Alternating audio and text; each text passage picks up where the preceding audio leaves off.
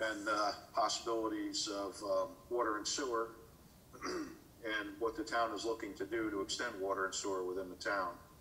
So I guess at this time I'll turn it over to you, Dick. And, okay, thanks, Bruce, and welcome everyone.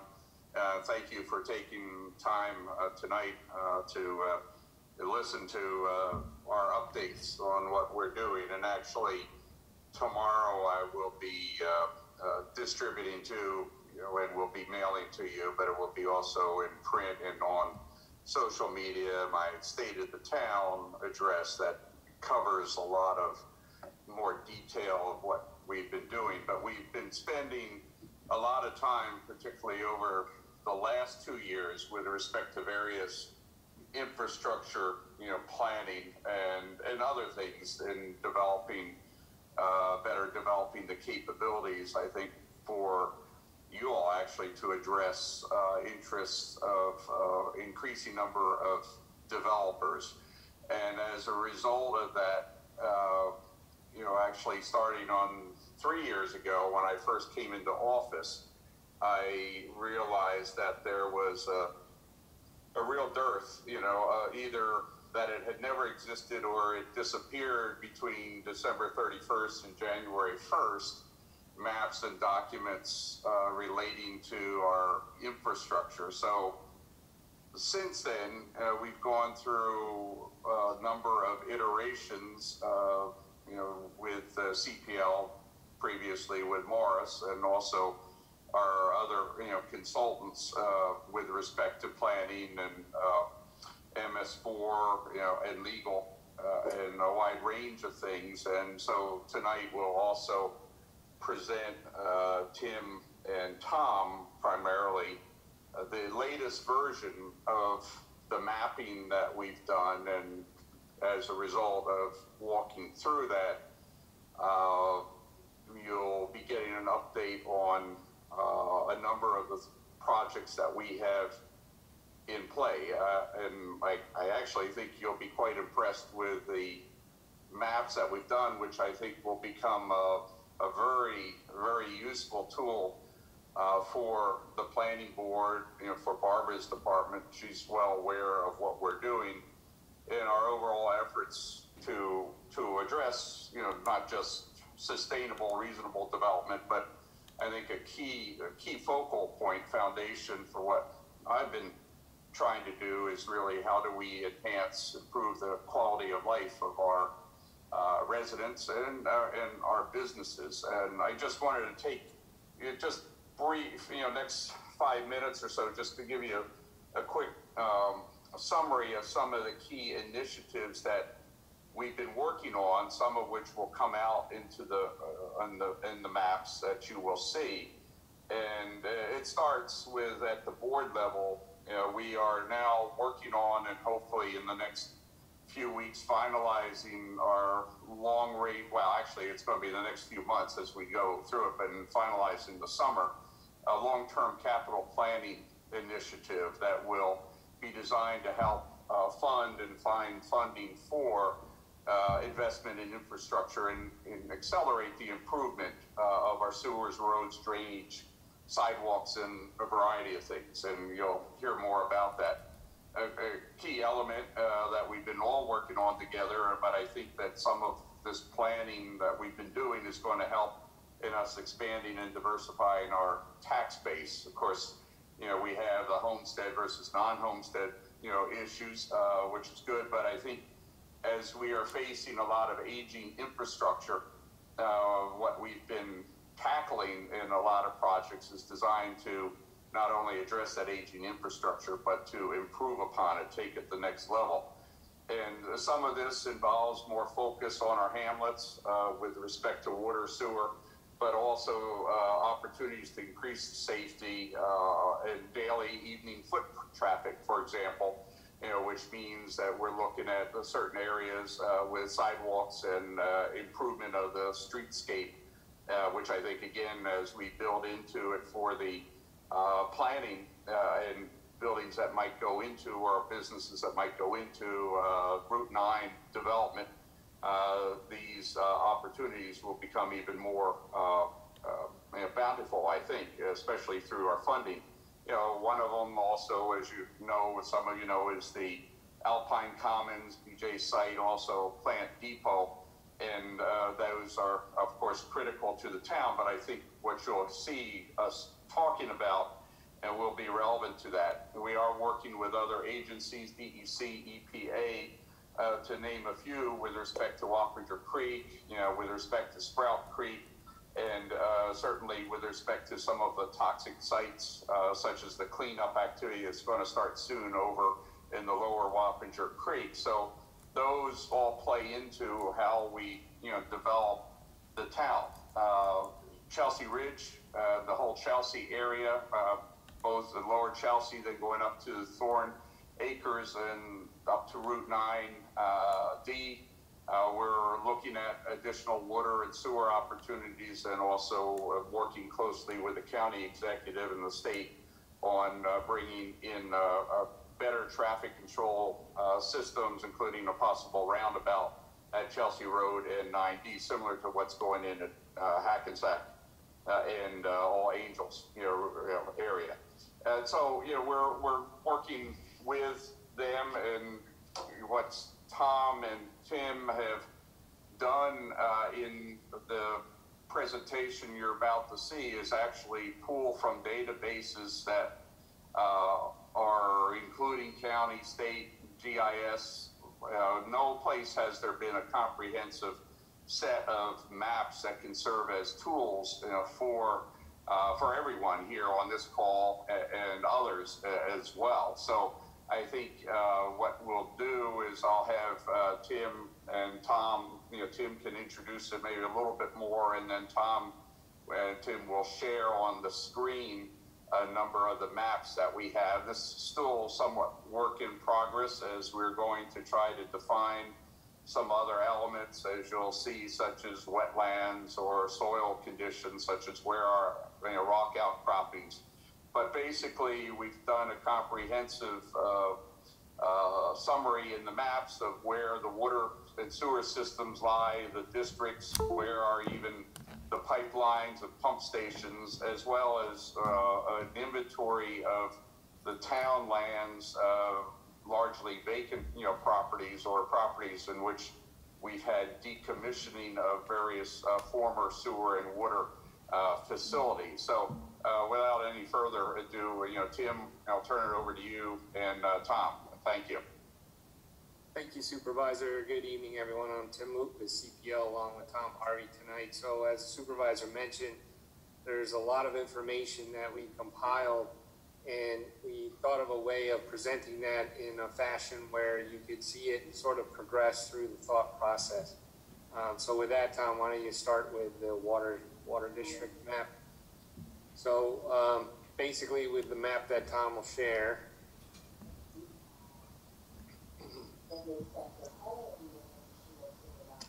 the blue shaded area is all within the existing United Wappinger Water District. And, if we were to drill down into these blue shaded areas, there are infrastructure located throughout, but not infrastructure located everywhere within the blue shaded area. Also, like a quick observation visually is that you'll see white shaded areas like islands in the middle where they're surrounded by the water district. However, those parcels are not technically within the parcel or the water district. There's also kind of gaps and holes around the perimeter that the water district encompasses parcels to the left and right, but there may be parcels that aren't included. The same goes with the sewer mapping. If we switch to sewer, there again are gaps and holes and not a whole lot of congruity around the perimeter there to show consistency. So as developers come in, that's one of the first things. Are they in or out of a water or sewer district? That's question one. The question two then is, well, where is the closest water main, or where is the closest sewer main? And just because they fall within a water district doesn't mean they're in close proximity to infrastructure to connect. Our next progression was to mold the two, the water and the sewer, together so that ideally, you know, a developer is going to want water and sewer, and that's graphically presented by the purple area. So you can see there's outlying areas of water only to the north and sewer only to the south and west. So again, it's like when we look at development, you know, we would have a prime area, obviously within the purple area, that would be a good target. From there, we started to look at, you know, what else is out there to try to be a catalyst for improving utilities, expanding the infrastructure. And, you know, with that, Tom, if you want to go to the next map. You know, I think this map shows where we added the town parcels, correct? And there's town parcels intermixed with some of the highlights of development around the area. So, you know, Tom can give you kind of a virtual tour of each one of these as we sort of navigate the compass. But, you know, I'll just broadly say in some instances, there are existing town-owned sewer facilities such as the Wildwood and the Midpoint Park that are under notice of violation with DEC. Those programs, we've applied for grant monies. There's grant money in place for Wildwood. Midpoint Park is the next target. And as you can see, Midpoint is sort of an island relative to sewer. There's water all around, but no sewer connections. So that in itself creates a hurdle there. But, you know, our intent is, and we can get further into the discussion later, but to use these as sort of a catalyst. There's some funding in place to start infrastructure in the sense of a ladder system, say, and, you know, the idea would be is to expand off of those ladder rungs to outreach to other areas where development occurs. So, Tom, do you want to just do a quick sort of virtual tour around some of our developed areas and what's going on?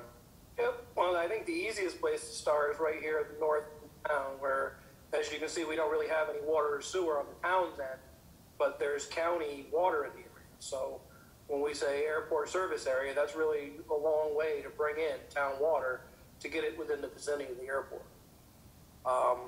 As Tim mentioned, we're working on Wildwood. We've got some fundings on trying to get their issues sorted out for sewer. And then down here in Woodhill Green, we're also trying to get their water situation sorted out.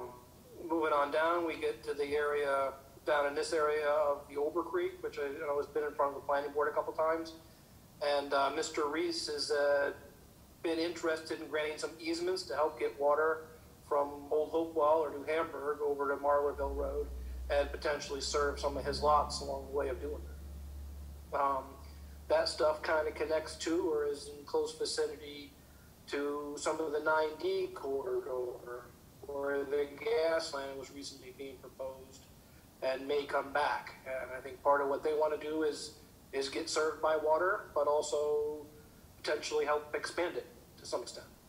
And while you're there, you know, Tom, let me just add that, you know, we have, we're finalizing the development of our hilltop wells. And during my administration, we've expanded our water supply by enhancing the capabilities of both Meadowwood and Hilltop, you know, to give us 3 active wells that increase the water capacity quite significantly for the town. The reason why I raised it in the context of what we were talking about in Houstonville is that as soon as Hilltop, you know, which you can see in the middle of the slide, comes fully online in March, mid-March is our target date, then Jim Horan and I will be going to New York City DEP to get the restrictions that are on the water main that goes down New Hamburg through Wheeler Hill Road to Carnweth, and actually Old Hopewell down, you know, through there, to get those water use restrictions removed. And that means then that we will then, assuming that goes the way we plan it, you know, we will then have the free ability from the town's point of view to expand the water district, to add units that housing, you know, units that go up and down Old Hopewell from Route 9 through Wheeler Hill over to Carnweth, so that, you know, that could, if people, residents want to have water more than just on failing well basis, we could then expand the water district to more than just tall trees as it currently exists. So this will be quite significant for that whole area because the existing main line, as well as then the ability to take laterals out from that line. And I'll stop there. So you got a good point with it. Well, let me just say, so again, it's like an exercise in connecting the dots. And, you know, where you see white, obviously there is no infrastructure. Where you see the red clouds are, you know, proposed development that could, you know, make the bridge of these utilities to start connecting from one place to another. All these things take time. We're negotiating easements. I think right now we're actively pursuing 3 to 4 easements, depending on how you look at it. And each easement will help bridge, you know, from one area to the next. So there's a lot of effort going on currently. And while you could say it doesn't show that there's any development or productivity, there really is a lot behind the scenes. Sorry, Tom, go ahead. And I guess where I was going to say there is the infrastructure that got down to Chelsea. The water lines are on these county roads that right now those areas aren't in the district yet. So if you will, that's sort of the low-hanging fruit that once that capacity is kind of released by DEP, then those people that have a hydrant right in front of their house don't understand why they can't connect. There might be potential for them to connect now. One little sort of side note on here, these little green parcels in here are tenancy agreements now. So these people have had emergency water problems with their wells. They've contacted the town board and got a tenancy agreement so that they can be served from that water line. And ultimately that would be incorporated into a district expansion and then they become part of the district just like anybody else who's in the district. So moving right on down Wheeler Hill, I mean, I guess COSM, the Church of Sacred Mirrors, is here. They've expressed some interest in getting a fire service into their facility. And then we get down to the Chelsea area where there have been a lot of parcels connected, and we've just kind of wrapped that up with the DEP. And now this is the area where we're looking to get an easement to extend a water main out the end of Skytop into the Chelsea apartments area. With the potentials for potentially connecting to a main that actually comes up out of Fishkill along Chelsea Road. And we are having, you know, intermunicipal discussions with, you know, Fishkill and also East Fishkill, and we'll talk a little bit more, I think, with respect to that as well, you know, concerning possible interconnection, whether or not it's emergency or otherwise, both sewer and water. And then this is just another little gap down here where the town of Wappinger system ends and Fishkill ends at the town line, and there's a small few lots that are kind of almost no man's land in between them. And that's another potential short route to make a intermunicipal connection potential. And the brown area down there is our Castle Point Park. Yep. So then we move to the biggest challenge, honestly, is the route. It's the biggest challenge, but it's also got potential for being the biggest benefit. There's a lot of costs associated with trying to run utilities along the state highway, so the idea would be running them on either side of the state highway and cross it as little as possible. But we've kind of developed a conceptual 3-phase approach to potentially do this, and some of it might be driven by various developers that come along and have a desire to help contribute to it. And so while money is always the issue, what drives the cost of some of these projects are like exposed rock or shallow rock. And, you know, there's areas obviously within the town that fall within that purview. And, you know, that was one of the things that came out of the discussion today is, you know, maybe we can do a layer that shows areas that are, you know, shallow rock and that may preclude or be the last choice of a candidate for development. I know Splashtown is just south of the town line there, and it would be a viable user. However, you know, not only the run of the pipe to get it there, but then also the rock would compound the installation. So that's another factor to consider in all this. You know, and then just point out Fleetwood, Tim and Tom, you know, and again, what may be driving and making water sewer going down Route 9 also more Right. important, you know. If we use that purple area there that Tom's circling in our discussions with DEC and our notice of violations relative to Wildwood and pending on Midpoint Park, they've also warned that it won't be long before Fleetwood falls under there. So under another potential notice of violation, a lot of that is because the DEC has raised their standards and made it more complex and difficult for these older sewage treatment plants to number one meet the standard, and two, make it cost effective. So our eye on what to do about Fleetwood, as we know it's coming down the road, lends us to looking at possible other sewer connections, either to Fishkill or through Fishkill to the IBM plant, which we can pull another graphic up later in the discussion here. So we're almost back to where we started here. There's been some recent inkling about a parcel right here getting developed, and and asking about water and sewer. As you can see, that's sort of one of those blanks in the middle of our stuff, and there's other people along the Hopewell that might want to be served as well. So that's an area that we're recently considering trying to serve and seeing what kind of interest can come out of that. There's a potential for Mr. Shaw in the vicinity of the mosque here to extend some water from Sherwood Heights, and also potentially help further the connection out to Myers Corners Road where there's water. So we're still working with them on getting that laid out and getting some kind of a plan that's going to benefit both the town and the property owners. And in anticipation of that potential build out, when Myers Corner Road was repaved, we did work with the county, and we have, 8 sleeves across, Tom? There's we a have bunch a number of of sleeves. sleeves across. Yeah, the sleeves were contemplated to serve like the firehouse and specific areas that we knew were going to eventually want water and crossings for mains, but the sleeves were mainly for potential future services. And the same thing mentioned about, with respect to the new Hackensack All Angels Hills roundabout, because also we're looking at sleeves and we're trying to address several different water issues up in that neck of the woods. Yeah.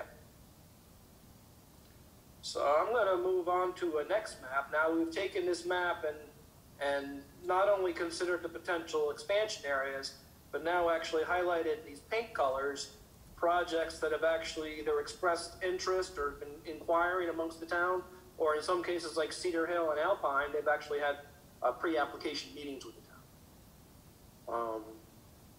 So I guess Alpine is one of the biggest ones for the town, but they're considering a mixed use of, they were talking anywhere from multifamily, a gas station, potential hotel. They had some ideas, and they kind of went back to the drawing board to try to refine their ideas. And then once they refine their ideas, we're going to have to look at that site, because although that site has, I believe they have fire water right now, but they're not in the district. But they have limited sewer. So we're going to have to look at not only are they in the district, are they entitled to sewer, but what kind of capacities were figured for them, and what their proposed development, whether it exceeds those capacities or is within those capacities. And that's a similar issue for Cedar Hill, and potentially Chelsea Apartments down here, where there's obviously limited sewer capacity. So when the time comes, if people want to, I believe for Cedar Hill, there's a formula gets you somewhere around 40,000 gallons a day. So if they wanted much more than that, we're going to have to talk about how that can be accommodated. Here's the parcel on Old Hopewell that we mentioned a minute ago. And down here for Chelsea Apartments, there's an interesting plan brewing where they have their own little sewer treatment plant. And we're discussing with them potential expansions or improvements to help serve other areas in the town, with the potential for eventually taking over that plant and having it be town operated. And we have contemplated ideas of people that could be served by that.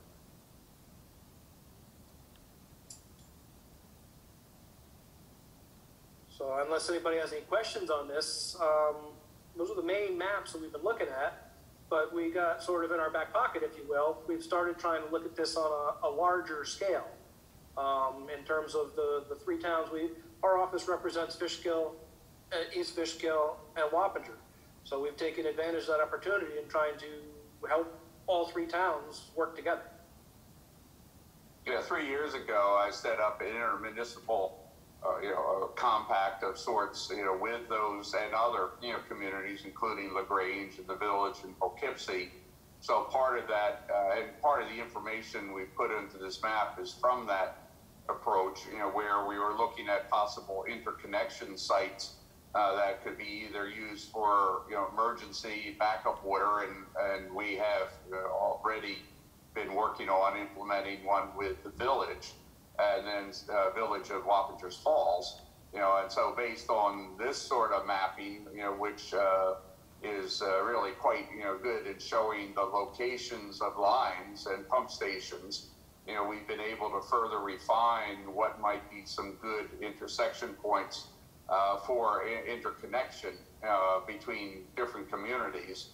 And now that we have a very strong water supply, there is interest from surrounding communities also how to maybe work together and perhaps in exchange for sewer capacity or some other creative way to approach it.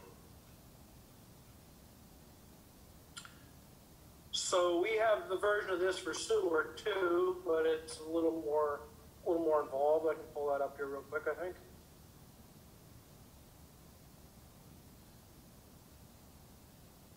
Yeah, Tom, I think the sewer's a little more relevant to this discussion if we look at Midpoint Park, and again, trying to turn that, again, like I said earlier, it's under a notice of violation. We know we have to do something. It's sort of too small to really afford, piping it too far.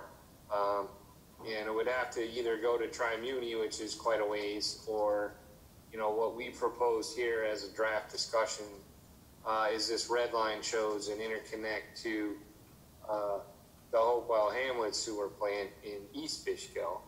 And again, I use a reference as ladders and ladder rungs and extending.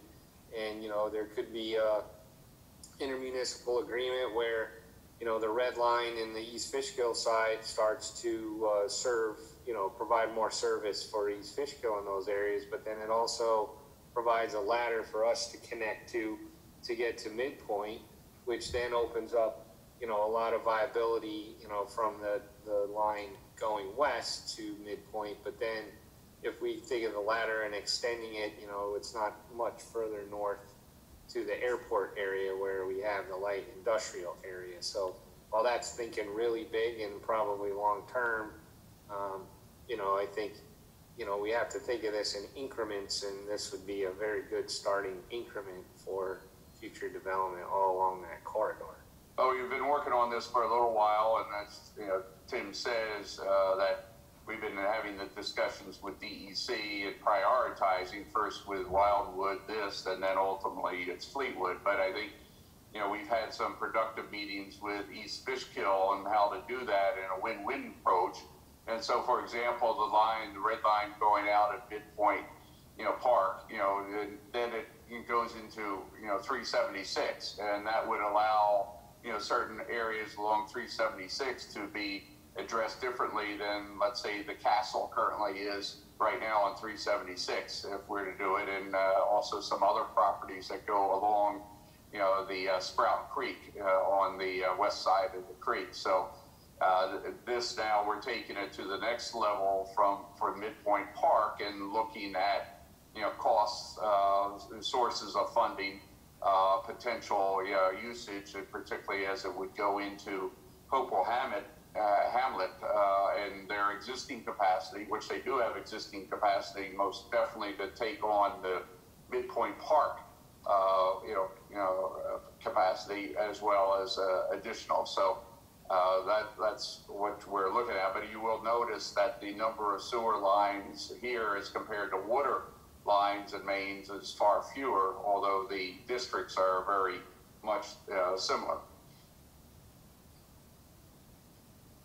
And so one thing, if I could just back up a minute, that we kind of missed a little bit, and one of the things we've been working on, and they're shown in this yellow color, is trying to sort out, catalog, understand, and figure out where they all are, all the town-owned properties. Because I understand there's been some things about lands being dedicated to the town that are marginally usable, if you will.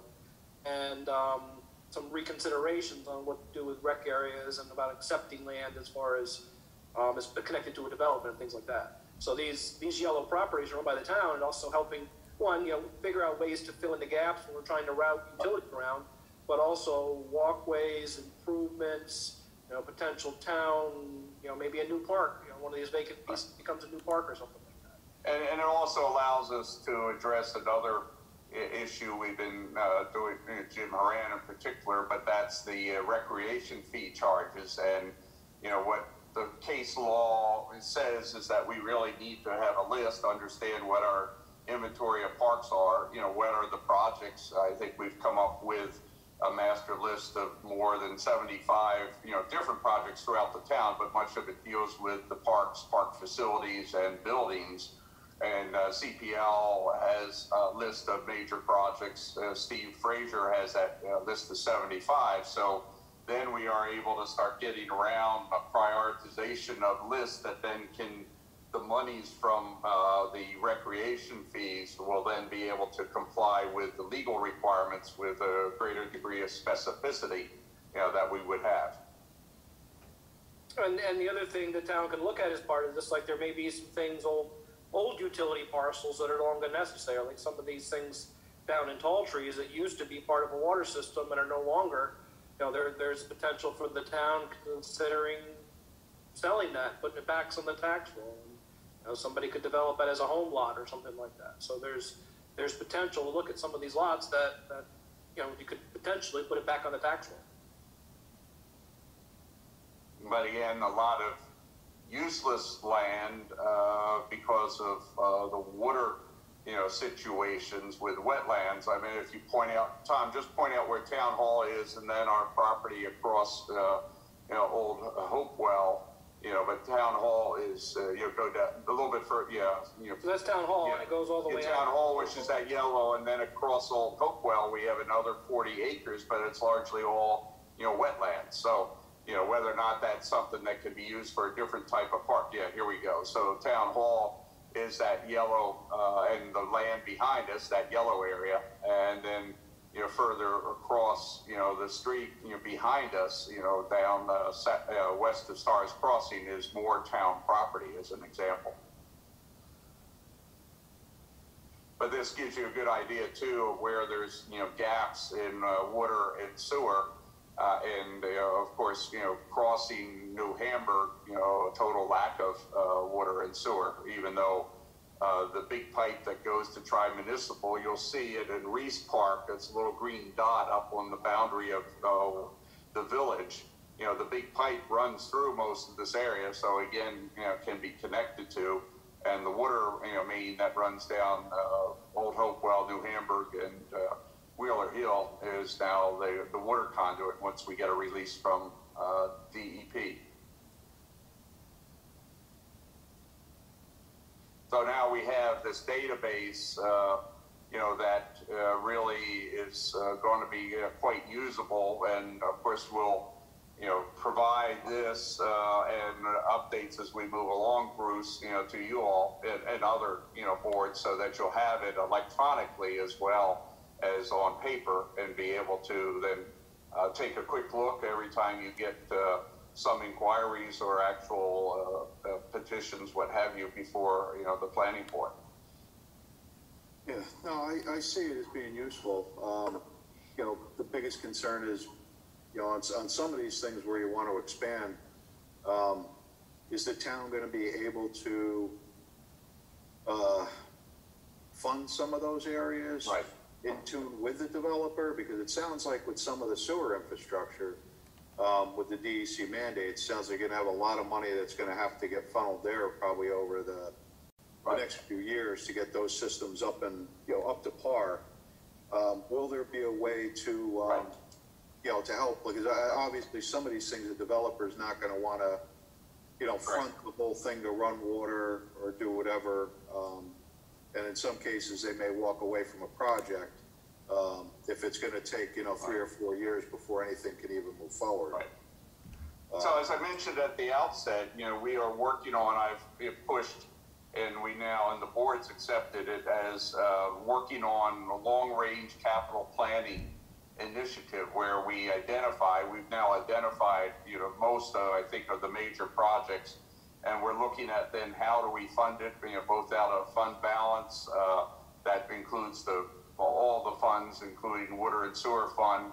It allows us now to have a more systematic approach to grant applications, which we do. We have a number of grant applications in place that address this, so that then we'll be able to see what our funding needs are, or the private contributions will need to be.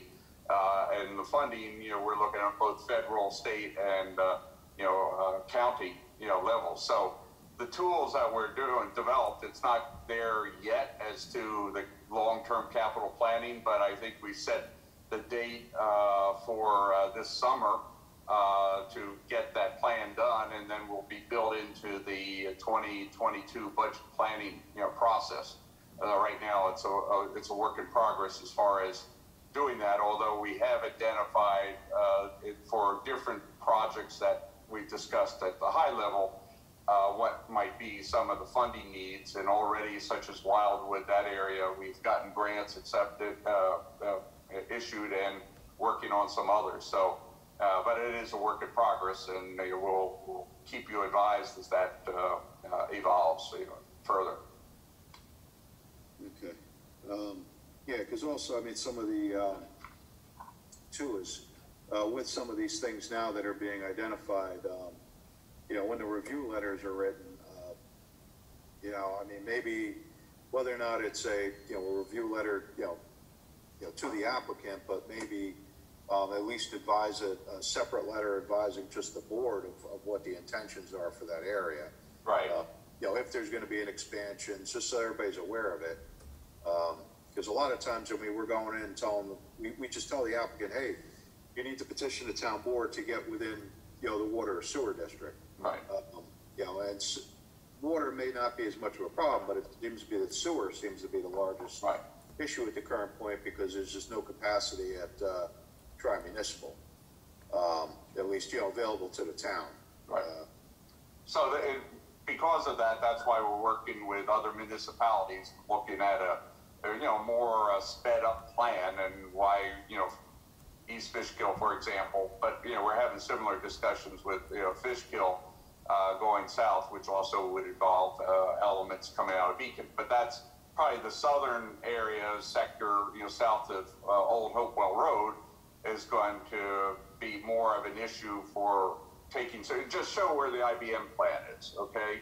So here, this is one of the options that we're looking at and exploring, is taking sewage, from up in that southern quadrant south of, Old Hopewell Road, and taking it down to the IBM plant, which has probably about, 2 million gallons capacity. And so East Fishkill has that under their wing, and so we're working with them to explore that further. That's a longer-term proposition, and it's going to also depend on probably earmark funds out of the feds. And but for once we do have a process, Bruce, that's we're able to look at it with a more degree of whether it's predictability, in some cases certainty, as we work with you and the people coming in that are interested in expansion, right? But we can say with some certainty, okay, it's a 3 to 5 year proposition, or it's a 2 to 3 year, based on where we might be now with some grant funding and application. So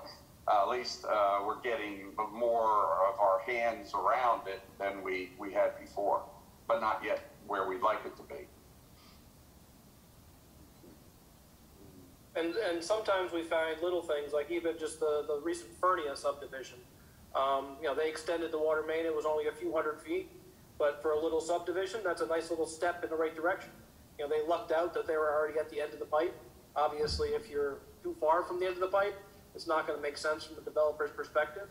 But when you get that opportunity, developer, to extend it, it's nice to be able to let them do it, take care of it on their own schedule and their own time.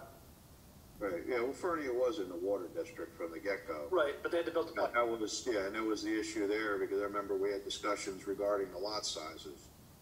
They were able to get the smaller lot sizes because they had municipal water, as opposed to not having, anything. If they had nothing, they would have been at probably a 1 acre site for each lot.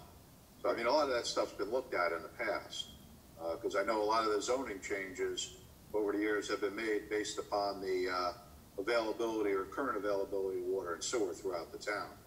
Yep, So- and then one of the hiccups we run into often when we try to expand the districts is you get an area where somebody's interested in it, or you want to fill in a gap and not everybody's interested. So sometimes it's a challenge to get that sorted out, to get everybody on the same page. People want it until it finds out the cost of money and things like that, so it's a challenge to get people to work together. Yeah, no, I understand that. I mean, I saw that go south with the Chelsea Ridge water line from Fishkill. When they originally introduced that, that was Chelsea Ridge had made an offer to the town that they would put the line in, and then once the project was complete, they were going to give the line to the town, and the town would maintain it and do it what they wish, going forward. That was an opportunity that was missed. Right. You know. So we're reopening that to a degree right now, because Fishkill's also interested in working with us on that, so. No, that's good. I'm glad to hear that. But that was, I remember in the past, a lot of the people living in that area were very upset when, they saw the front of their properties getting ripped up and a water line put in the ground, and then they're being told that they couldn't hook up. Right. Oh yeah. Yeah. It's, that was a little upsetting to them. Exactly. Especially a lot of them having the issues over there. I know there's quite a few that have, failed wells, or they've had, more so water quality issues. As a lot of people in the Chelsea area have been over the years. So that's why we're, looking at this easement and doing some other things, and we can, discuss more offline, the more the detail of what we're trying to do going forward. Yeah. And that would be, my guess is, possibly within 2 years, 2.5 years to get that done. And just going back up to the Hamburg Road Marleville issue with Alex Reese and the easements. I mean, he's currently in front of the board, actually probably looking for some type of final approval pretty soon on the subdivision that he's doing on a lot of the existing lots. Is that something that we're going to try to incorporate into this map he's going to file currently? With the easement from Hamburg Road across? Yeah, the route we're looking at is about right here. I think this is the previously approved subdivision, where right now his lot line change on these lots over here. So I think, unfortunately, the thing that's currently in front of the planning board isn't where the easement would necessarily go. Okay, so it's going to be, all right, so it's the land that he subdivided earlier. Correct. Yeah, I don't know if it was 2013, but it was at that subdivision where That's right. central Okay. septic setup. Exactly. And things like that. Yep. Right. Okay. Yeah, I wasn't sure where the placement Yeah, was. sure. That's it. Yeah. All right. And the other thing that we've had, just as you have that map here, going to Tall Trees in Amherst, we've had discussions, they've been back and forth. Now they're not really much with Montclair. But if, in fact, as we think, and the health department, Dan Keeler, everybody thinks that ultimately Montclair is going to have to go tie into our system, and then what we would also try to do is to get the line to come out to Route 9D, and then cause we do have businesses that have expressed an interest of helping to go in on that, but right now the discussions with Montclair have stopped because they think they could get some water out of newly dug or deep into well. So but we expect that that's going to come back sooner or later. They also have a major sewer issue with their sewage treatment plant, so that's something else that's being discussed as far as another piece of the puzzle ultimately. The town's thinking about taking over their plant? No, I don't think we want to touch that. It's just, dealing with the sewer line and how do we extend it. If we were to bring it out into New Hamburg and Route 9D, then, you could see the what is it, 1.5 miles or so down going south along 9B, and whether or not we can get some funding, especially based on income levels, with Montclair in that area. So, but it's something that's on the list, Bruce, that we are exploring. Okay. All right. Because we'd have to take the sewer line from however we bring it. So the idea is, since the big pipe, you can see kind of you can point out the big pipe as it goes through, so it can come across. And then the idea with Alex's easements and bring it across his property, then it could come over to either Marlarville Road and up, or out to New Hamburg Road up, and going south along 9B. Okay. And then that would be just basically looking to get most of the sewage of the 9D corridor then. Yes, right. It wouldn't really help anybody off of, closer to the riverside. Probably not there. There we're going to have to look at, although one possibility is, and we've had discussions with Chelsea Ridge, apartments, is that they do have a pocket plant in there that actually, has some capacity, and, it could be possible to take the line, actually maybe through that easement that we're talking about, with a pump station down, south, along River Road north, and bring it up to that plant, or bring it up Chelsea Road, so that we can also benefit Thorn Acres and Booth and so forth. So that's something that actually we are, talking with them about, and I think soon to have a meeting with them again on as one option. Okay. Yeah, because there is some large parcels there Right. off of Chelsea Road, which could possibly be developed in the future. That's why. And the septics continue to have problems, so we want to try to address that for our residents down there. Yeah, well, the Hamlet's got a lot of issues. There's Yeah. a lot of those properties are very small, and no room for expansion. That's right. Yeah. Yep. Okay. We haven't yet overlaid the village's water and sewer, but we're in the process. So, soon, we'll be able to show you, like we have with the East Fishkill, the town of Fishkill, water and sewer interconnections. Because if you take just, for example, the area in the very southernmost part of the town, which is Watch Hill section, there's both sewer in part of it, and water in part of it. Both of those go into Fishkill. But the water that is served there, I think, I've had discussions with Supervisor Albra. He'd welcome seeing our better quality water tying in down to the Watch Hill area. And so that's what we're working on now, trying to find the interconnection points with the town of Fishkill. Okay. Is there a conduit through there that might be able to? We would have to put in. Having to put large amounts of money up for infrastructure. We'd have to, I think we have a separate map that shows the pipe sizes. So, we have, one of the thinkings was, if in fact that property that Tom pointed out earlier, that's being considered developing, that elongated part, then maybe can, if that's connected by the developer, then it's not a far route to take it down into Watch Hill from a water point of view. And so you can see the water connections here. The sewer, it doesn't extend to the whole area, but water could be, connected in, and that's under discussion, as well as sewer. Sewer is only in the part, the half of it that's, on the west side of the water district. And Tom has a map of that. So we are looking at that. So there you can see the, sewer. Right, Tom? Yep.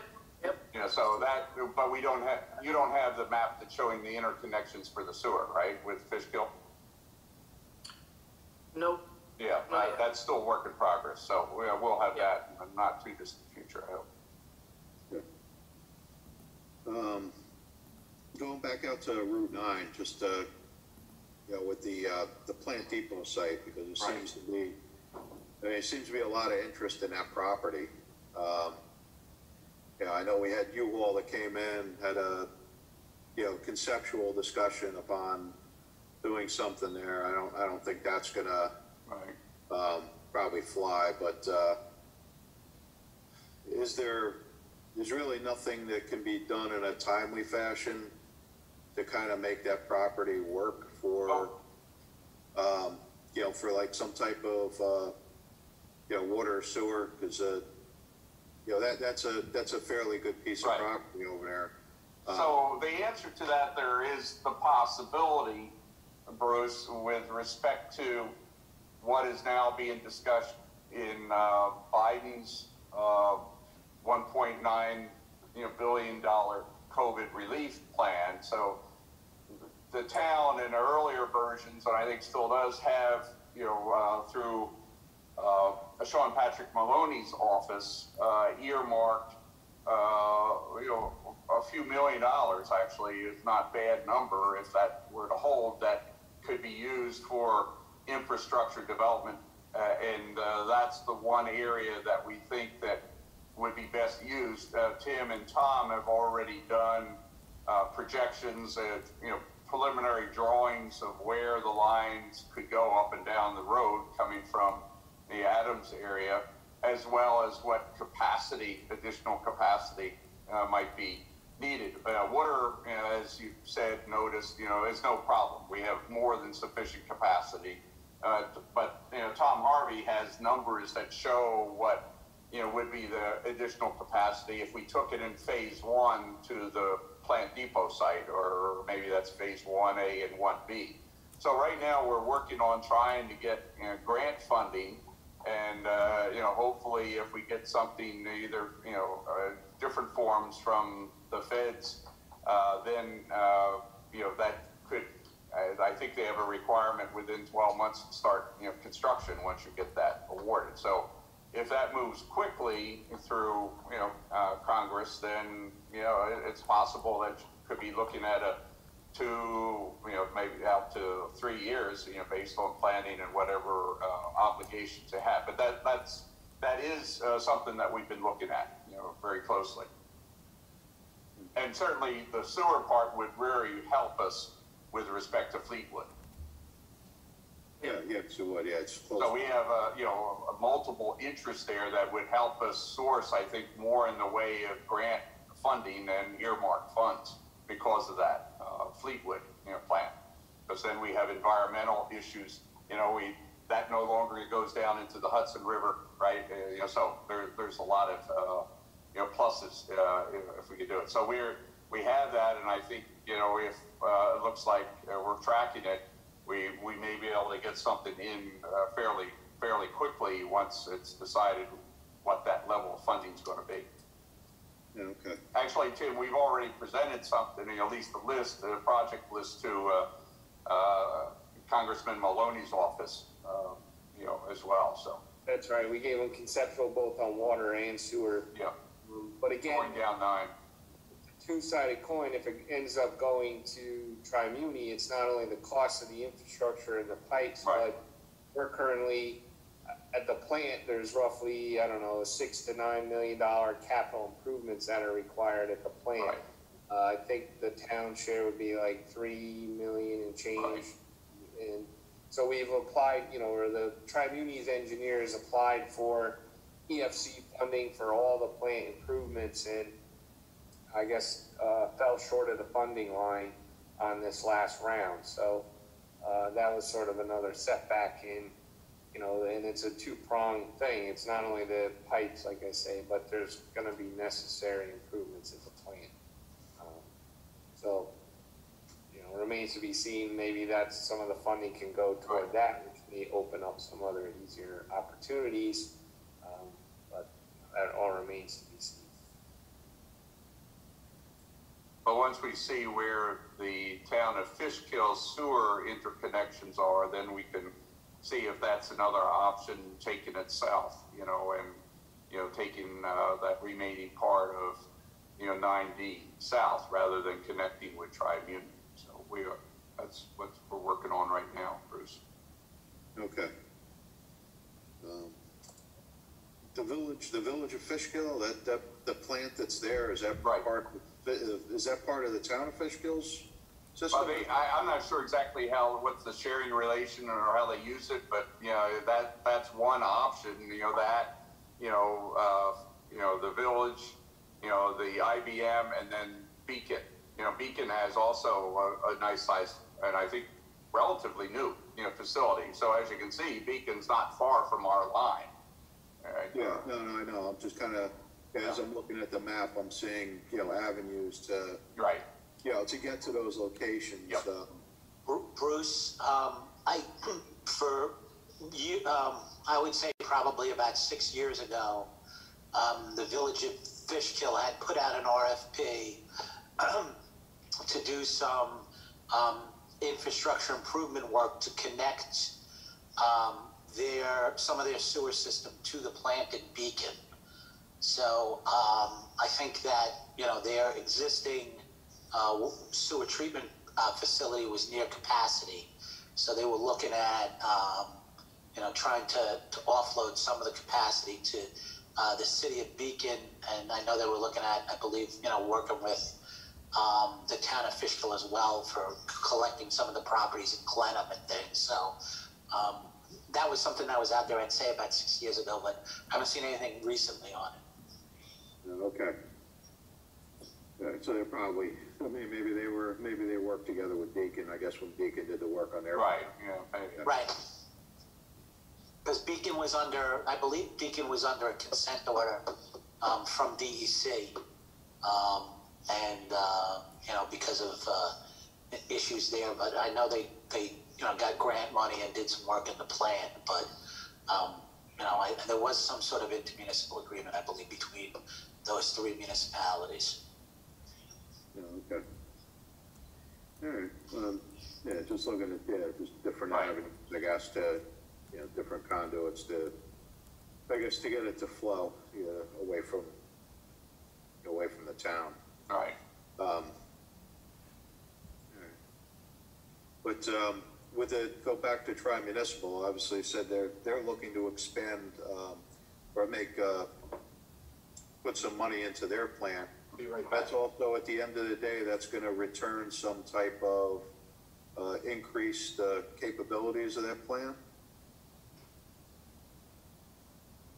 Well, it's a tricky situation in that, during dry weather flows, there's plenty of capacity and no issues.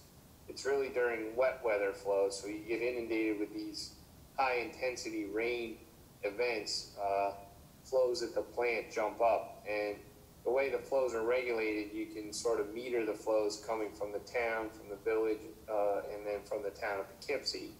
And, Jim could go on about the contract with them, but based on the percentage of flow at the plant, because the town is a tenant, they have to pay the percentage of the cost of the improvements. So there's slated improvements to try to help the flow capacity at the plant that will benefit all three parties.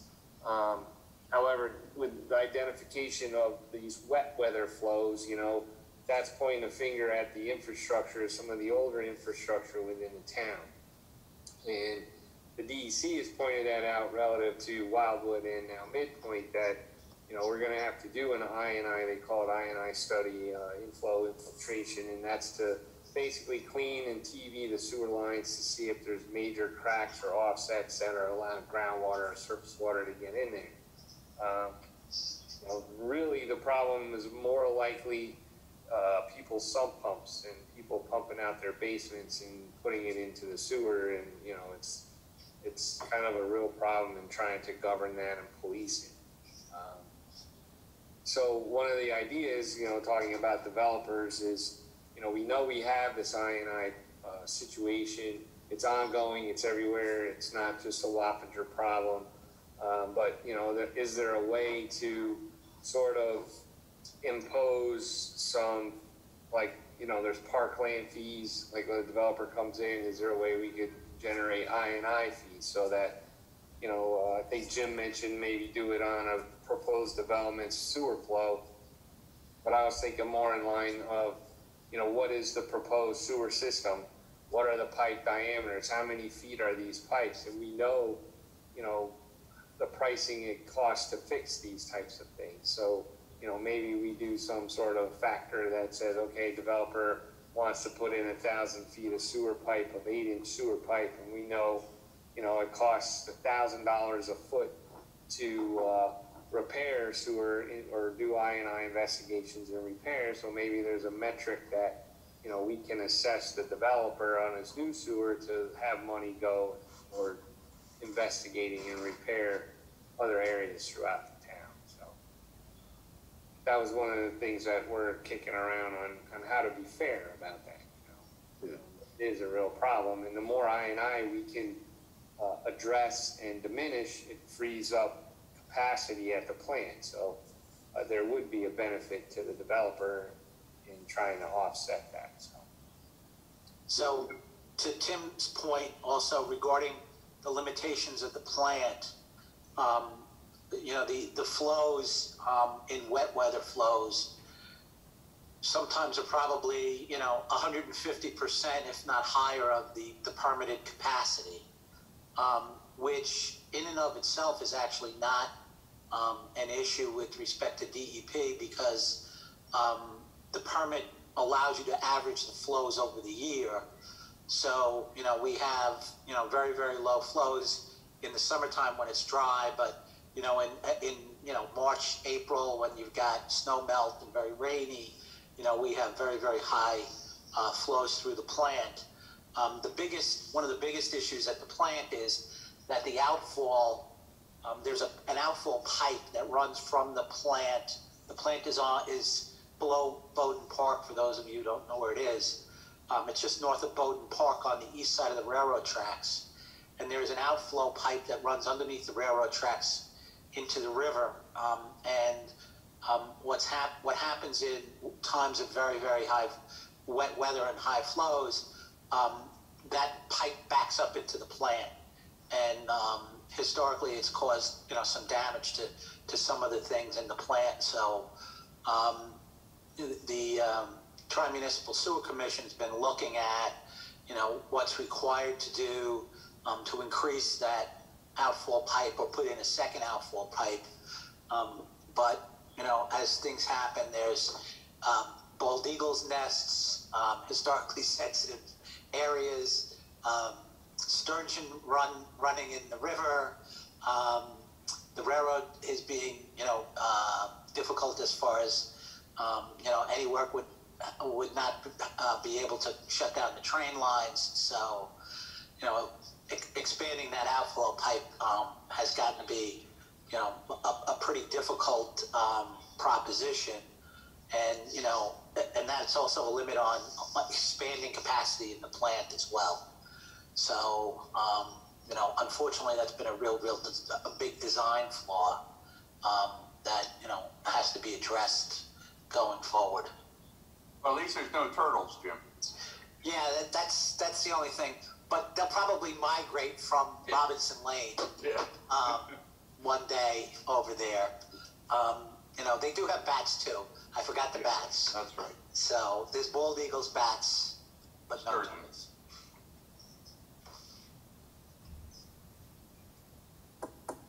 So, you know, it's just wanted to share with you, Bruce and team, you know, to give you an idea of, you know, many things that are going on, you know, that do impact one way or the other. And then I think, you know, we will certainly keep you updated with both, you know, refinements of the maps and the data, and then also other elements of it as we're looking at, you know, funding sources and plans on moving forward with areas. And then to the extent that you get inquiries, then we can either see if there's something we can do to expedite or take maybe a little bit different turn in the bend of the road. Yeah. Okay. No, it's been, I mean, a lot of the information given tonight is very informative. I mean, I know that, the other board members on the call here probably, probably picked up a lot from it, tonight. And I just think that, as we move forward and, some of the newer projects coming in that are, closer to, that are closer to some of the existing systems or maybe in the system. I mean, I think just if it's relayed to us, real early in the process to whether or not we're looking at something that, is going to be something that's going to, that there is capacity or there's not capacity. That's more the bigger questions. Right. Because then you can tell the developer on the front side, hey, this is, we do have it, or it's going to take that 4 or 5 years before this infrastructure can actually develop. Exactly. And at the same time, it gives them, it's fair to them that you're not just, they're just not hanging out there thinking that they're going to get something, and it drags out for, a few years, and then they throw their hands up and walk away from it. Right. And I think with the process now that we have internally, working, Barbara, myself, and our consultants working regularly, in fact, having very regular meetings, as we discuss these things and we update the information, then we're able to work much more, I think, effectively and efficiently, which has been part of the change that we brought into place. So that will help you, and particularly with Barbara, then communicating to you and the planning board members regularly. So that's our goal, is to make it more effective, more efficient, and more timely. Bruce, to your point, one of the other things that, would be helpful is, if we have a number of projects, within the Route 9 corridor, or, certain projects that are, contemplated for a particular area. For example, there was a discussion regarding Alpine and a potential subdivision off of Sewage Place. If you have more than one developer who can kind of pool funds to do the infrastructure improvements, it's definitely worth much easier to do. The town of LaGrange did that in some respects, although I know it took a lot longer than a lot of the developers wanted it to take. It probably took a decade, but a portion of that was timing in that, I believe they looked at that study, they began that study right around the time the market crashed in 2008, which really dragged it out. But, you see now that there is a big demand, in the county. There a lot of the properties that people had looked at previously and, for economic reasons didn't necessarily consider going forward. But now, there's a bigger demand, and, a lot of these properties that, look to be too expensive to develop now, the threshold for, what the return is, makes them more of a viable candidate than in the past. Yeah, no, I'm saying that is, plus there being the lack of, the lack of good properties being left in the town too. Right. Yeah. A lot of, large parcels that are, that are free and clear of, wetlands or flood zones and things like that will, limit the amount of development on the property. Right. So some of these are, plus the values too of what they're going to build are going to be worth a lot more than what they were in the past. So they might actually make a return on it if they build today. Especially with the way the residential market has been increasing over the last few years. Yeah, and I mean, one of the things that, on the residential side, particularly the multifamily,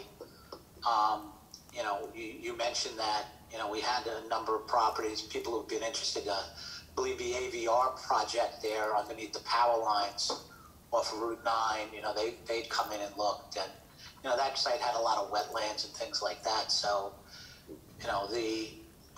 with some of the average density subdivisions and, potentially maybe if we revisit the code with respect to density bonuses for, protect and maybe, I won't say low affordable housing is I guess the best word to use.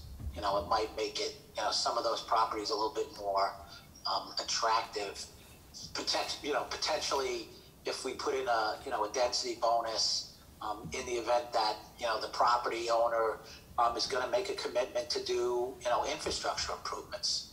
I mean, I think that's, you know, that's one of the ways to accomplish the goal here is a, you know, a public-private partnership where, you know, the property owner, you know, makes a commitment to make some infrastructure improvements and, you know, they get a density bonus. We've done that in the past. That's basically what we did on the Regency, Toll Regency. You know, so, you know, there's a, you know, a history of that in the town. And, you know, that project came out, I think, pretty well. And, you know, we did get, you know, we got the Meadowwood Loop and a lot of improvements out of that project that, you know, we wouldn't have gotten otherwise. And I also, this is Walter. Can you hear me? Yep. Yep. Okay, great. I think part of the discussion this afternoon also was possibly developing a constraints map, which would include steep slopes, wetlands, floodplains. Right. I know we spoke depth of bedrock. We could also say depth to the groundwater table as well, because I know some areas along Sprout Creek, you have a high seasonal groundwater table of 2 to 4 feet, which, you know, pretty much prohibits. Hence, if you drive down Knoxon Road, you'll see the large hemp farm, because that site, it was probably over 20 years, it was 4 or 5, 6 developers that tried to go in there, but due to the seasonal high groundwater table, it was just impossible. Especially from a stormwater aspect, you really couldn't develop any stormwater management facilities. So I think a constraints map would be very good as well.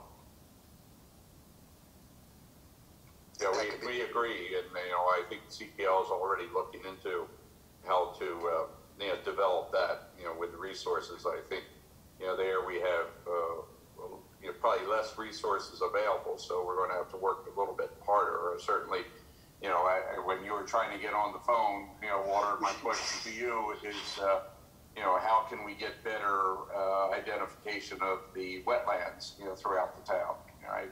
In addition to your book. Right. Well, we do have, I mean, the DEC, the state regulated wetlands are pretty easy to pull up. I know within my book there is a streams map in the town of Wappinger. And then, of course, you have all your federal and town regulated wetlands as well. But yeah, it is an undertaking, of course, and then especially when you start going into steep slopes or depth of bedrock, depth of groundwater, you know, it gets a little more complex. Yeah, I think, you know, we can start, as we've done with a lot of this already, you know, where is more of the low-hanging fruit, so that I think is certainly the wetlands, and you know, Jim and I have talked about a couple of approaches to engineers in the area. You know, we're going to continue to explore that, but that might be a way that we can get access to data. You know, I don't need to go into that now, but he and I had a good conversation this afternoon on that. So, you know, we are looking at the ways to access a better database or databases, you know, that will allow us to do that. Okay. A lot of that stuff is available online. We've even found some since we talked earlier this afternoon. So I did too. I did a little looking at some maps myself this afternoon also. So I expect, you know, within the next few months, we're going to have a pretty good set of overlays and maps that will be extremely useful. And it's not just for, you know, Bruce, I think your purpose is for grant funding and a variety of things, you know, earmarking and what have you, that we'll be able to use, unlike anything, you know, we've never been able to put this stuff into a grant application, so. Yeah, well, I think I think if you're collecting all this data and you're overlaying it onto onto a map, I mean, it's, you know, obviously in the best interest of the town, because, you know, that information will always be there. Right. You know, and then, you know, as things change, it could be updated, and, you know, but again, as these projects come in, at least to the planning board, I mean, we could, you know, it could all be put out on the table. Right. You know, so they could be evaluated, you know, for whether it's that individual parcel or, you know, that entire area, you know, so that, you know, everybody can make the, you know, the best educated decisions, you know, to which way the project should go. Yep. You know, especially with the, you know, obviously the groundwater issues and everything else. I mean, you don't want to, you know, most of the time we're relying upon the applicant's engineer. You know, they're giving us whatever, and, you know, I guess that could, you know, alleviate some issues too. If we have the data on file, Right. well, it's there, so, you know, we're knowing what's going on instead of taking the word of, you know, somebody else. Yep. And that's what I wanted to offer, Bruce, is if something like that comes up at the planning board, let us know. We may not have it, but it might not be a big deal to develop it, or we may have it, but just didn't have a chance to talk to you about it, so you didn't know we had it. So, Yeah. if someone comes up, let us know and ask us. We may very well be able to deliver. Yep.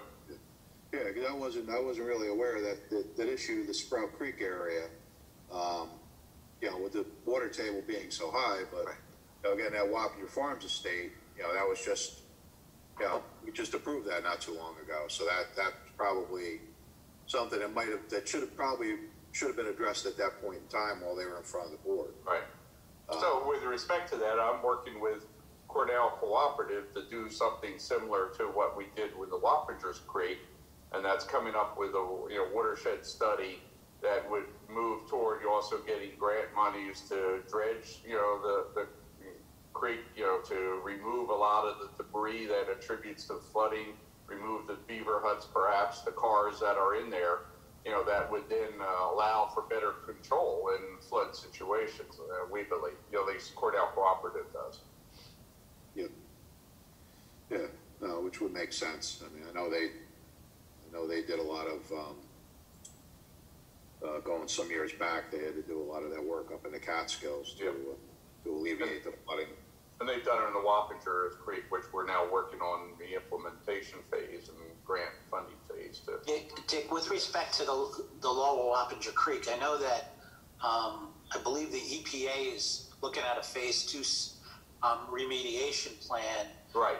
For the TriStar, you know, anodizing site, and the old manufactured gas plant. Right.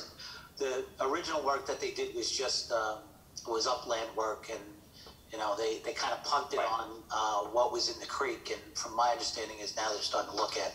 Yeah, I've been talking with them, Jim, and in fact, I just got an email. I haven't read it yet, you know, but an email update. So yeah, I've been in communication, and they are looking most certainly at the Lower Creek, and I've emphasized some of the benefits that we would also have, you know, from a parkland point of parklands and other, you know, perspectives. So that is going to be getting much more active, I think, in the coming months. Yeah. From what I understand. Now, of course, part of it depends on funding of the EPA by President Biden, but that looks like that they're going to be better funded than before.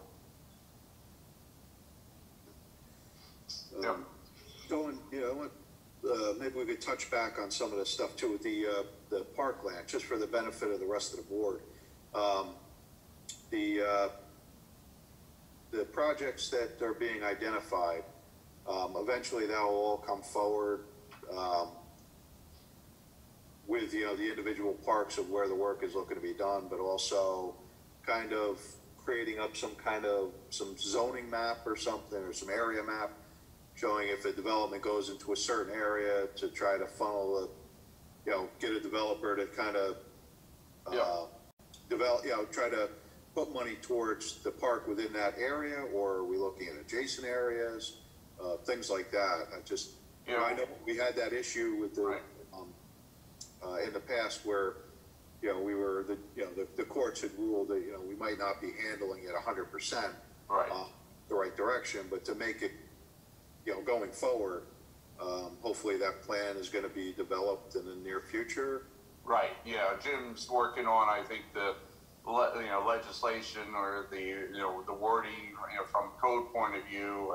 We've completed, I think, the first step, which is really to get the project lists identified. I think Tim and Tom are working, with particularly Steve Frazier on identifying at least kind of soft costs as to what many of these projects would incur. We are, as you know, from what you saw, we do have surplus land, but there are some wards that don't have adequate parks. So that's another possibility of looking at, like, let's say Ward 1, for example, of some other park that could be created. So, you know, I hope that within the next 2 months or so, we'll have that, really workable state so that, the planning board would have that and use it as, I think a cheat sheet as to how it would be done, including also naming rights and other things that we could do, working with the developers. Just some of them want naming rights, for what I've seen. So to add on to that, so basically the issue that was raised with respect to our current recreation fees is that our recreation fees were calculated based on the cost of purchasing new recreation land. And the legal challenge that was raised is that we're not buying any new recreation land. And as the supervisor said, we really don't want any new recreation land. And what we've used the recreation fees for was for improving the existing parks, which is a valid legal purpose under the statute. But the problem is that what the methodology we had for assessing the fees was not based on that. At the end of the day, I think we're probably going to wind up, charging roughly the same amount per lot. It really, we could adjust it, once we get this number of what the overall improvements are. But I think as a starting point, we could, basically look at what it is per lot. And then the other thing too is we also have to look at kind of adjoining municipalities and what they're charging. We don't really want to, price ourselves out of the market, so to speak. So, those are all, but again, those are legislative questions for the town board. And to the extent we, come up with a number and document our reasoning for the number and adopt it in a local law, then it's presumed to be legally valid. And I think, if that's the case, what was proposed was, as Dick had said, is kind of, identifying the parks within the town by ward, and potentially some central park or central parks where the funding would come from the various municipalities throughout the town. And then that would give the planning board, the authority to, now whether we do it, where the planning board will make a determination on its own as to where the funds would be allocated, or whether you have a consultation with the developer and reach some sort of an agreement. That's another option. But what the legal guidance from the New York State Controller's Office had said in the past was that if you're gonna spend recreation fees, they should be spent near the subdivision that generated them. So I think from based on the guidance that's out there, this in some respects complies more with the illegal opinions that were previously out there, because we really don't want any more land. No. Because, we've got issues taking care of all the ones we have. Right. Yeah, it's a big headache right now. I mean, I think as far as central parks go, you'd look at Carnwath and probably Schlatt House. Yes, that's what and Robinson Lane as being the central parks for the town, and then the smaller parks, by ward, and I guess also Mart's Field actually would be considered a central park because of the facility. And I think over at the Regency, over that area where the soccer fields are, but we have a huge amount of the land which was decommissioned water and sewer plants and other things. So Jim, what he just mentioned as far as those parks, and I think that one over there where the soccer fields are, but we have pond and other things are what we're thinking of as more centrally located to the wards. Okay. And then the mechanism, I think, Bruce, as compared to right now, it all went into Parkland Trust. It could, but there would have to be probably dedicated lines, accounts, or building renovation or parkland improvement that we would need to do. So Jim and I and Frederick, will work on that. But I think conceptually, Jim, I think it's correct to say is that the board is in agreement, with this approach because it has to be done. But I think fundamentally, trying to move it forward, and that's why we put together the project list the way we have. No, I agree. I said, I know we've talked about it in the past. I just, just needs to be, Yeah. you know, something out there and something also, Yeah. you know, for the, you know, for the projects, you know, that it kind of gets incorporated instead of, you know, things lagging out there for, you know, for long periods of time and then, you know, at the 11th hour trying to figure out how to address it. Right. Yeah, that's just. Yeah, and we don't want to incur any more legal fees. And, you know, I think Jim and I had a good settlement with respect to Old Hopewell Commons and getting an agreement on the monies and dedicating that to Spookhill Park. That's one example, you know, that we were able to do. You know, so that's a good model that we'll, you know, then refine going forward. Yeah, no, I say I agree. It's a good plan. It just as long as there's an identified list of potential projects, you know, that way that, you know, the developer can say, you number one, know where the money's going, and it is a justified, you know, there is, you know, justification to asking them for that money. Right. And, well, CPL has already, you know, a good spreadsheet. We're working on some more of the estimates for money. You know, there would be priorities, and I think the division of that, as Jim said.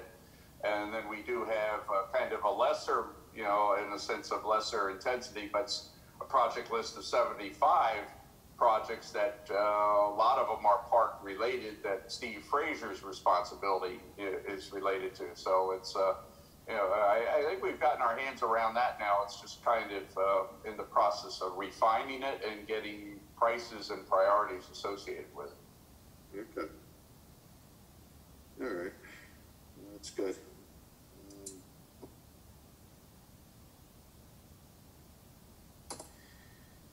All right. Anything else from any of the other board members? So I was just going to ask Karen, see, does anybody else have any questions they'd like to raise? No, actually, I'm good. I've been still going. Yeah, Ralph, I see you're on here also. I don't have any comment at this time, but when I think of something, I'll let you know. Okay. Thank you. All right. Who else we got? This Marco. Nick, we have Nick on here also. You good, Nick? You got to unmute yourself. I see you talking, but. Yeah, I heard a lot and I learned a lot from this presentation, so I'm very happy I tuned in. Thanks, Nick. Okay, good. It's good to hear. Yeah, I know we've done you know, we've been on for an hour and a half. Oh wow, yeah. Anything else? You know, there's a lot of information to digest on this end. One question I do have is eventually where do we stand with the town hall right now and opening back up for meetings? Yeah, we're going to discuss that on Monday night in executive session. Yep. So I'll let you know. Yep. All right. Yeah. Just curious. Yeah, only because I know that you know, once the board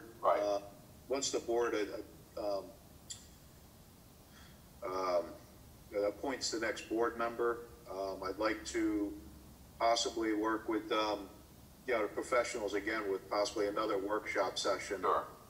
One of which is kind of like to hit the highlights again with all the secret requirements and things like that.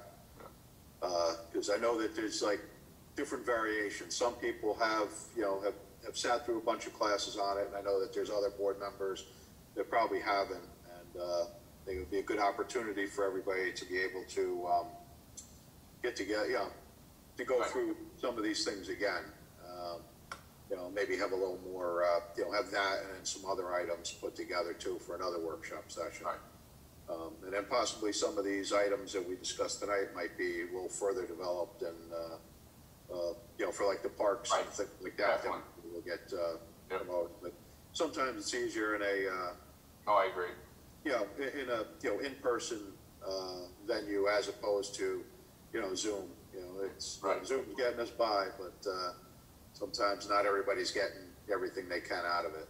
I agree, very much. Jim and I were talking earlier today. He's doing some more research on a couple issues, so we'll discuss it with the town board on Monday night. Okay, all right, that sounds Get good. back to you right after that. Okay. All right. All right, so I guess, with everything, unless anybody else has anything they're planning on bringing up this evening. Nothing from my end. No? Okay. No, All right. covered a lot. Sarah, I haven't seen you in a while. Do you have anything for us? I don't, but I can add to the seeker workshop. Barbara and I had spoken earlier today about maybe setting that up at a future meeting, so we can do that one night. Okay, yeah, no, I look forward to that. I said, we'll wait upon the town board. That way once we get a new member, we can kind of do it all together and, as a group, and kind of brings him in and might bring him up to speed a little more. Okay. Or before, things get too crazy. All right. All right, other than that, I think it's it. Barbara, do you have anything, Barbara? No, I think this went really well, and like Sarah said, we discussed doing secret. It just seemed too much tonight. No, I agree. Does anybody want to listen to me talk about seeker for an hour? Not tonight, another night, another day. Yeah. I can't believe it. But I listened to Jim Horan for 2 hours earlier today, so I love you, Jim. Just Not about seeker. No, Jim has some very in-depth detail on history. Yes. Yeah, which we could also say for another night, some of the historic aspects of Wappingers. Okay. All right. Well, very good. And it was taped and I think live streamed, and so that will be available for other board members or anybody that wants to do a refresher course. Okay. Yeah. No, I know. The others that weren't able to make it tonight, Yep. at least Yep. they can watch this, which would be good. Yep. Okay. So, Okay. other than that, I thank you for all the information this evening. Stay safe in the snowstorm. Okay, Yes. you too. See you, folks. Have a good Thank night. you. Good night. Good night, everyone. Good night. Bye-bye.